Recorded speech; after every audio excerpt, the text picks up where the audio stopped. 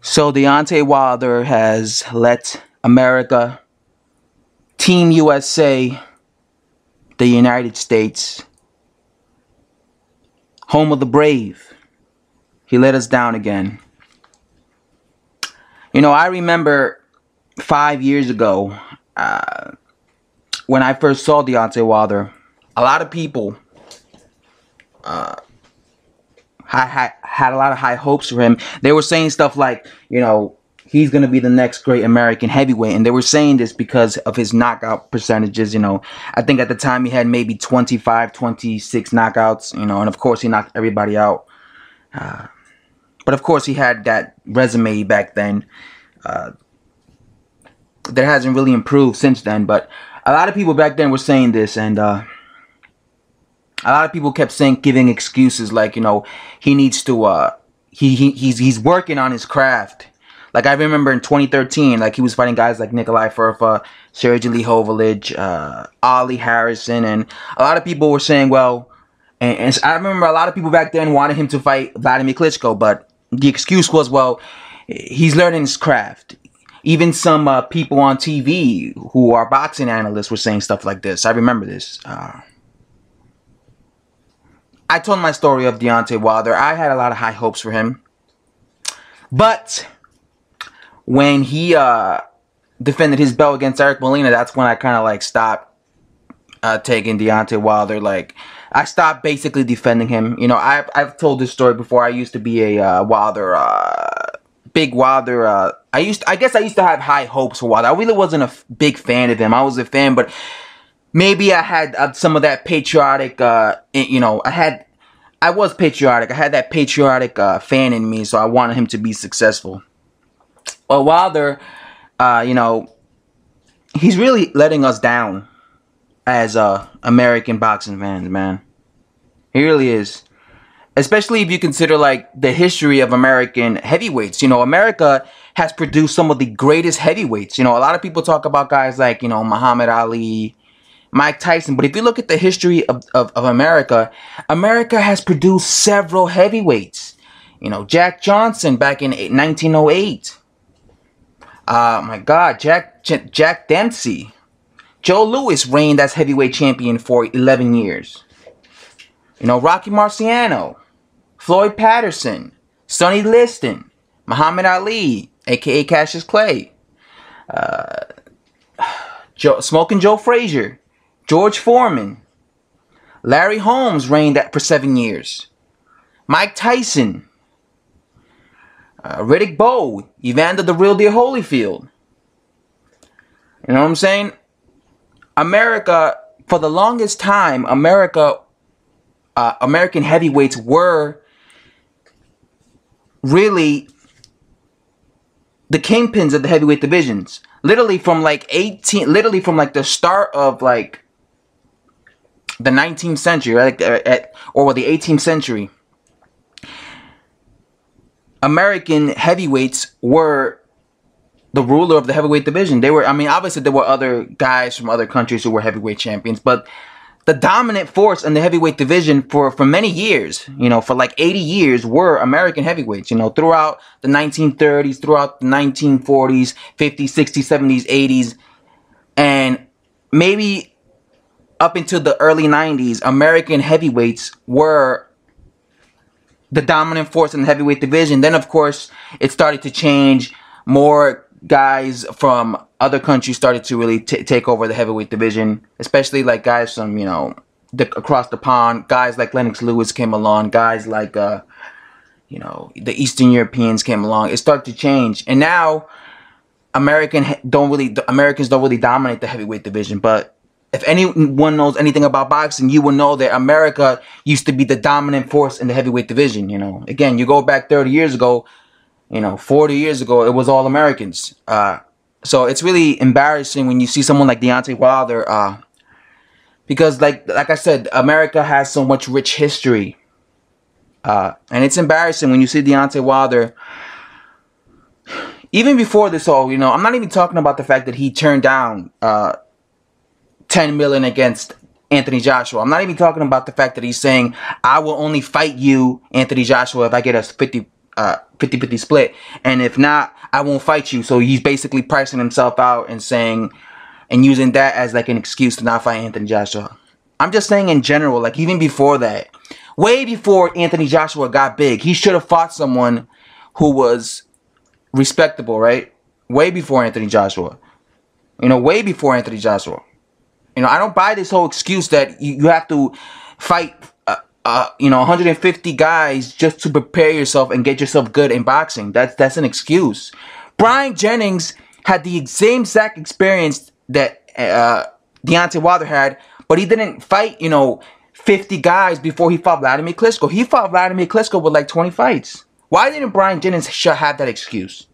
Because Brian Jennings wants to challenge himself. Simple as that. Another guy, Gerard Washington, when he fought Deontay Wilder, he didn't have, 39 fights. He had 18 fights. He wanted to challenge it. Even Jarrell Big Baby Miller, another American. He's already fighting guys that he's fighting guys he's supposed to be fighting. Do you see Jarrell Miller fighting guys like Marius Wack and Gerard Washington with like 59 fights? No, you see him fighting guys like Marius Wack and Gerard Washington with less than 20 fights. So he's doing what he's supposed to be doing. That's why I respect and I admire more guys like Gerard Washington. Jarrell Miller, Big Baby Miller, and even Brian Jennings, than someone like Wilder, because they're challenging themselves much earlier in their careers. I don't get it. It's like every time Deontay Wilder is set to fight someone big, something bad happens. It's almost like someone is preventing Wilder from ever challenging himself. Whether it's him, whether it's his team. When it came to Povetkian, something happened. Povetkian got caught with drugs. Maybe he was a drug cheat. He probably was. Didn't happen. Then this whole thing with Luis Ortiz, with the whole blood pressure, didn't happen. Then now there's Wilder pricing himself out, saying he don't want to fight Joshua unless he gets that, 50-50 split. He's pricing himself out. He knows he's not going to get the 50-50 split. So, in other words, he won't fight Anthony Joshua because he's never going to get the 50-50 split. So, once again, and now his fans are going to say, oh, well, it wasn't Wilder's fault. It wasn't Wilder's fault. Eddie Hearn never gave him a 50-50 split, so it wasn't Wilder's fault. You can't blame Wilder. Sorry for the dogs if you hear them in the back. They're annoying. You know how dogs are. They don't stop barking. But that's what his fans are going to say. His fans are going to use that as an excuse. Well, Deontay Wilder, it wasn't Wilder's fault. Eddie Hearn didn't want to give him the 50-50 split. That's just as bad as when Riddick Bowe threw his WBC heavyweight belt in the trash, saying, I'm not going to fight Lennox Lewis. He could be a trash can. So he vacated it and threw it in the trash. That's embarrassing. I mean, this is not as embarrassing as that, because that's embarrassing. But he might as well do that. He might as well throw his WBC belt in the trash, because he's basically saying, I'm not fighting you, dude, unless you give me that money. And the sad part is his fans are going to defend him, and they're going to say, Eddie Hearn should have given him that money.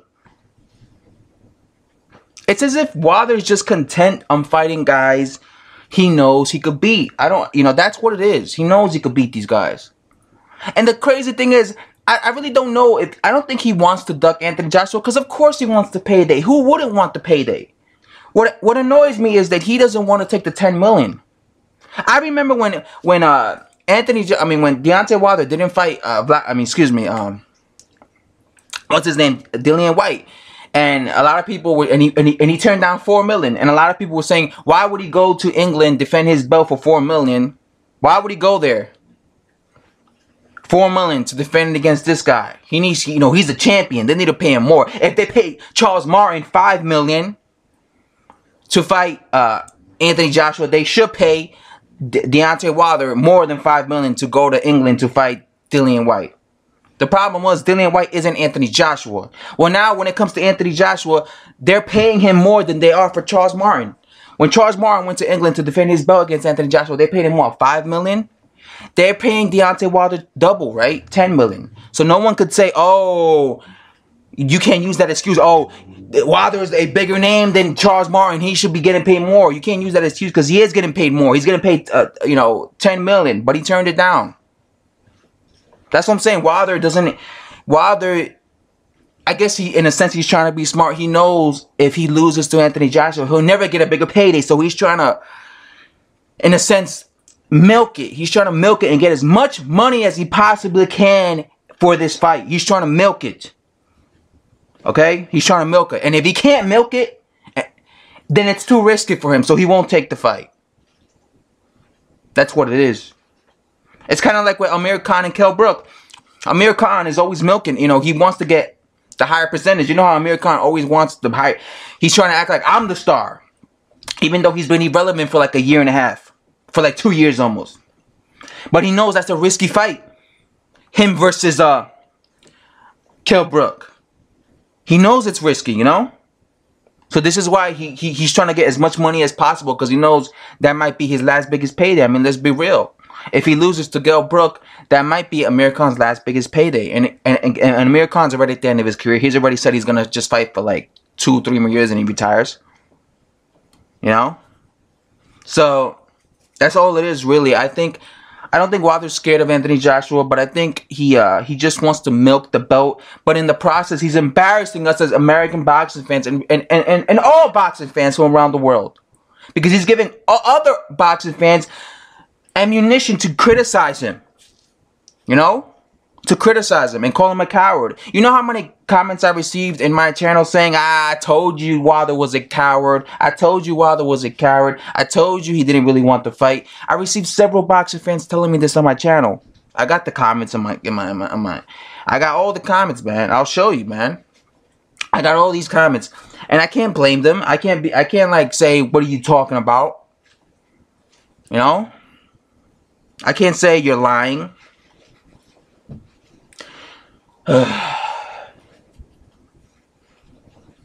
It's gonna be really sad if this fight doesn't happen next year, because it's really supposed to happen next year.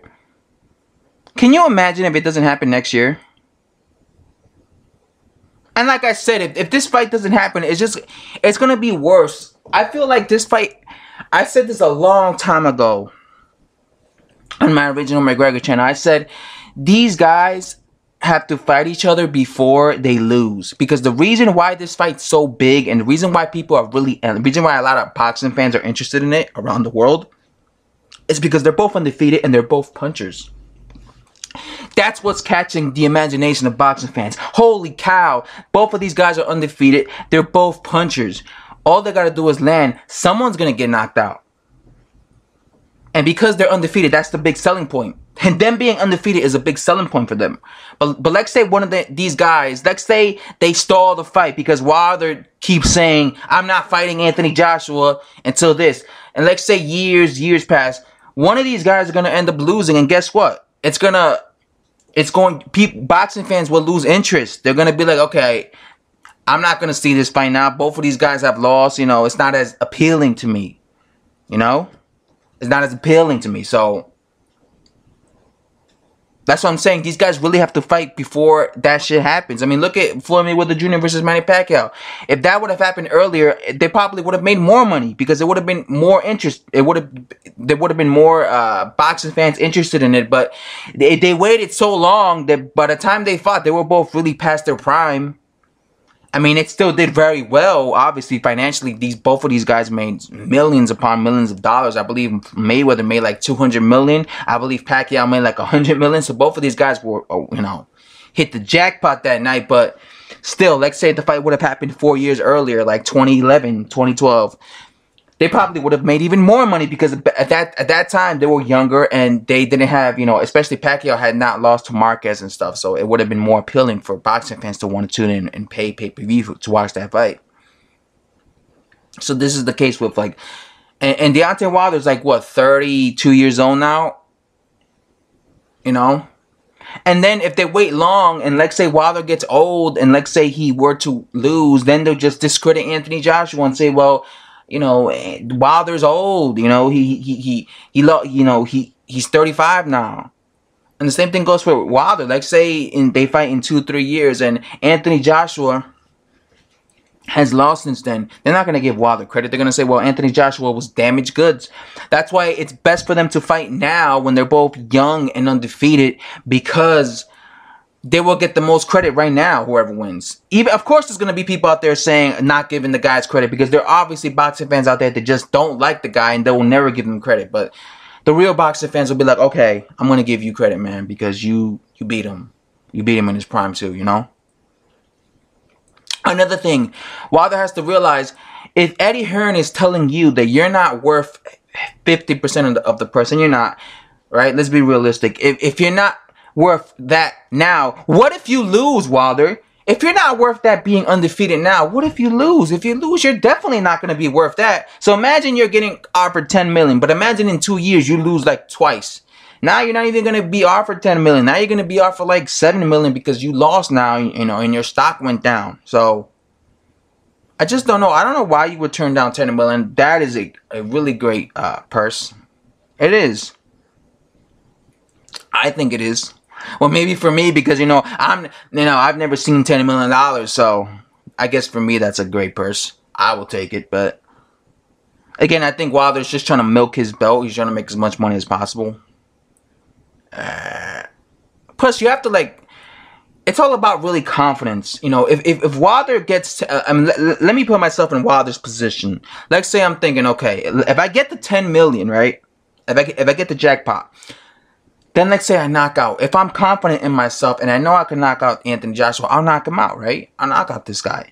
Then if I knock him out, guess what? Now I have all the belts, man. I have, well, not all the belts, not Joseph Parker's belt, but I have the WBC, WBA, IBF, WBO championships of the world. So he has what? 3 belts? 3 out of the 4 belts?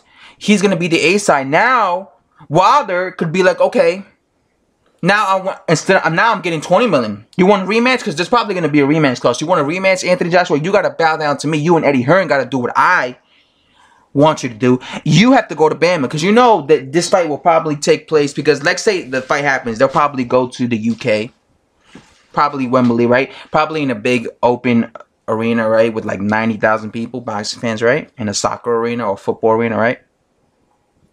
I believe you call it football in the UK. Yeah, you like in the US we call it soccer, and in the UK you call it football. But yeah, right? Then, but in the rematch, who knows? Maybe Eddie Hearn will be like, "Hey, you won, Wilder, but you'll still make more money fighting in Wembley." Or maybe Wilder, because he's the A side, he'll be like, "Hey, I want you to come to the Barclays Center," because I think Wilder feels more comfortable fighting in, obviously America, where he's from, and I think Wilder likes fighting in the Barclays Center. And I think he also likes fighting in his home state of, Alabama. So he'll probably have the fight happen in Alabama, Bama for life, or even the Barclays Center, And then he'll get paid, like I said, 20 million. He'll have the high ground, And imagine if he knocked out Anthony Joshua again. Or even better, imagine if he loses to Anthony Joshua. Let's say they have a rematch. Let's say he wins the first fight. Let's say he has a rematch, and let's say he loses to Anthony Joshua. In the rematch, he gets paid more, 20 million, because he beat Anthony Joshua in the first time, right? Well, let's say he loses to Anthony Joshua. Well, guess what? Now they're gonna have a trilogy. Now that's another big payday. Now in the trilogy, because Anthony Joshua beat Wilder, now they have a trilogy. Now, well, guess what, buddy? Now Wilder's getting another $10-15 million payday. So that's going to be 3 back-to-back paydays. The first time is 10 million. The second time is like 20 million because he won. And then for the trilogy, that's like another maybe 10-20 million. So after all is said and done, Wilder would have made close to $50 million. Plus, pay-per-view buys and all that. Sponsored, all that. He would have made about $50 million, He would have been set for life. Then he could truly retire after that, It's over after that. And he'll be what? Under 35 years old, be worth 50 million, So, I think Wilder has to smarten up. I want Wilder to realize that boxing fans aren't dumb. They see what you do. We do research. We look at what you do. We see your resume. Hardcore boxing fans know the history of other boxers. That's why we respect other boxers from the past. Even if they've been retired for like 50 years, we respect them because we see their history. We see what they've done. Who cares if you lose? That's another thing Wilder has to realize. I get it. If he loses, people will troll him. I understand. But at the same time, people will also respect him. If Wilder were to lose, let's say he were to lose, but let's say he were to give a good account of himself and try, people will respect him. Even the channels out there that people think that don't like Wilder, they'll make videos saying, man, I respect Wilder. I respect him because he lost, but I respect him. I mean, look at me. I made a video saying that Saddam Ali would get schooled against Miguel Cotto because I'm a big Miguel Cotto fan. But look at what happened when Saddam Ali beat Miguel Cotto. Did I make a video trashing Saddam Ali? No. I gave him his props, man. Because he won fair and squares. You know, obviously there's some channels out there that they don't do that. If a guy they say he's gonna loses, or let's say he loses but he tries, they'll still trash him. I'm not one of those people, man. I'll still give a guy credit, even if I think he's gonna lose. And I'll give Wilder credit. Like if I saw Wilder go in there and let's say, like I said, both ways. If I saw Wilder go in there and lose against the top guy, right? But he tried and he really put effort, I'll be like, you know what? I gotta give him respect.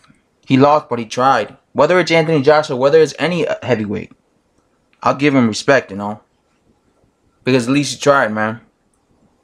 At least he tried. I mean, look at Brian Jennings. Brian Jennings lost to Vladimir Klitschko, but he tried in that fight. It wasn't like he just...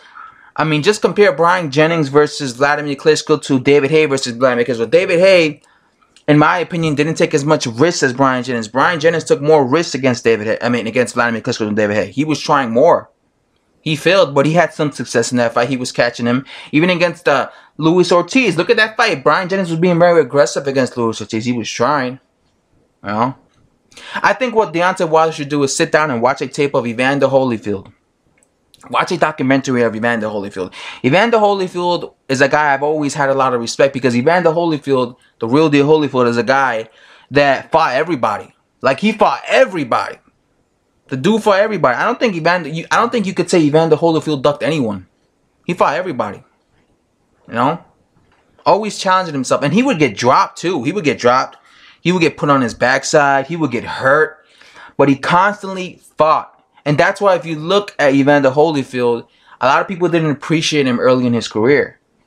They thought he was a fake, you know, because they thought Mike Tyson was the real heavyweight. And when Mike Tyson lost to Buster Douglas and Evander Holyfield beat Buster Douglas and became the unified heavyweight champion of the world, a lot of people turned, you know, a lot of boxing fans, American boxing fans, didn't respect Holyfield because they were like, the real heavyweight champion of the world is Mike Tyson. And of course, Mike Tyson went to jail and everything. And you guys know the rest if you know your boxing history. But Evander Holyfield, eventually, boxing fans, American boxing fans, started showing him appreciation. Why? Because even in his losses to guys like Riddick Bowe, he fought everyone and he always tried. Evander Holyfield was always in exciting fights because he always tried. You know, of course, he eventually beat Mike Tyson when Mike Tyson came out of prison again. So he truly was the real deal. And that's why I always liked Evander Holyfield as a you know, fighter. Because he always tried, man. And it's kind of sad because, you know, Evander Holyfield is big on, what's his name? Deontay Wilder. Because I believe they're from the same place. Or I believe Evander Holyfield's from Atlanta, Georgia. Or was he born in Alabama? I believe he's from Atlanta, Georgia. But, you know, Wilder should take notes. You know, if Evander Holyfield was around during this time, he would have fought Anthony Joshua. He would have fought Dominic Brazil. He would have fought Dillian White. He would have fought Deontay Wilder. He would have fought Jarrell Big Miller. He would have fought all these dudes. And whether he would have beaten them all or not, doesn't matter. The point is he would have fought them. You know? So I think that's what Deontay Wilder should do. He should take notes from past great heavyweights. And, you know, again, he says it himself. It's all about legacy. Well, dude, if it's about legacy, fight all these guys. Fight Dillian White. Fight Jarrell Miller. Fight Anthony Joshua. Fight all these dudes. But I get it. It's about money because life's about money. I get it. We all want money. So, I get it. Wilder says it's about legacy, but it's really about money. I get it. I can't hate on that. I can't hate. If I was Deontay Wilder, I would understand. I'd be like, yo, I could make... Why make 10 million when I can make, you know, 30 million or 20 million? I get it. He wants to make as much money as he possibly can against Anthony Joshua. He realizes this is probably the jackpot of his entire life. he will probably never make more money in this fight. Whether he wins or loses this fight, he's probably never going to make more money again in his life. Unless he wins and in the rematch he'll make more money, right? So I get it. But he realizes it's such a risky thing for him because if he loses, guess what, buddy? He's never going to make that much money again. So I get it. Wilder is, I guess you could say he's being smart. But in the same token, he's kind of like, I guess, annoying his fans, you know, he's annoying us as boxing fans because now we all feel like, okay, he's ducking another guy. He's ducking another guy. You know? When really it's maybe more the fact that he just wants to make as much money because he knows it's a very risky fight for him. But regardless, I just wish Wilder would like just do it. I wish Wilder would do a 360 and just fight everyone. Because regardless, whether he fights Anthony Joshua or not, he's always going to have that record that we don't really respect, right? That's why I wish he would do like a 360 and like just fight his next 10 opponents, nothing but guys that are respectable, you know, and just defend his belts against them, and you know, not just Joshua, everyone, all the top guys. I wish he would do that. People have a lot of, you know, but I don't know. I don't think Wilder's gonna go down as an all-time great. I don't think so. When it's all said and done, again, Wilder's really at the end of his career already because again, he's been pro for 9 years. Even though he's what, 32, he's young. But in 4 years he'll be what, 36. At that point he would be pro 13 years, and at that point, you know, once you're 36, you're at that age where it's time. Retirement's coming for boxers. You know, obviously boxers, they have a time limit. You know, you're at your best as a boxer in your 20s, possibly even your early 30s. But once you get to like that mid 30s, that's when it's time to go, you know. So Wilder's at that stage of his career. So yeah, he probably won't be around too much longer. Maybe 2-3 years maximum. But yeah, man, I just want Wilder to stop embarrassing us all as American boxing fans. And if you guys watched this whole video, I know this video went on so long. I could talk. Sometimes I talk and I never stop talking. But if you guys watched the whole video from start to finish, I do appreciate it. So if you actually watched the whole thing, I appreciate it, fam. I appreciate it, son. And yeah, that's all I have to say, really. Please subscribe. Please like the video. Share the video if you can. That'd be nice. And thumbs up the video because, you know, I get nothing but thumbs down. I don't know. People like thumbing down my videos. I don't know. So try and thumb up my videos, man. I would really appreciate that. And yeah, I'm gonna start being more active. You know, I haven't really been active on my channel, but I said, and I'm a man of my word, I said I was gonna be more active, and I will be more active. So you could expect more videos from your boy McGregor. I'm out.